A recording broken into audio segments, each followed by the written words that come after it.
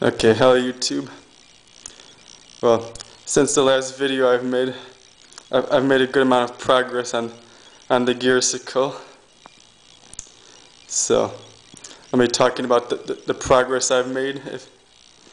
If you haven't watched the Gearcycle part 1, you might want to watch that video first, and then go in order.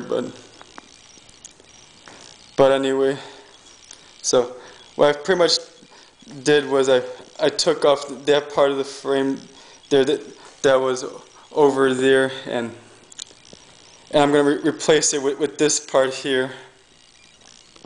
The reason why I'm doing that is because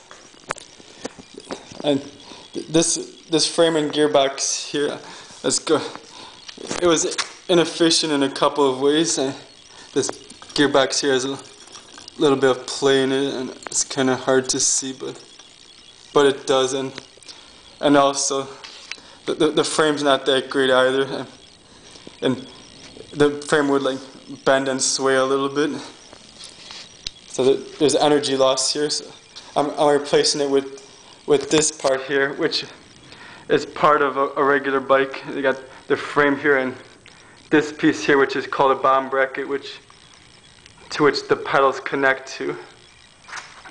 So I'm going to be using that as a gearbox.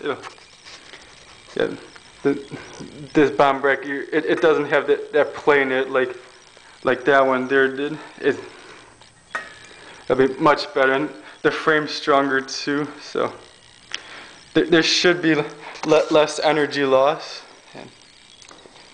Yeah, so what my next step is to mount that frame there that you see to the right onto there, and there should be less energy loss. So it'll be interesting to see how it rides now compared to how it did before. I got a lot of plans for this bike, so you might want to keep up with it all. Alright, well, thanks for watching.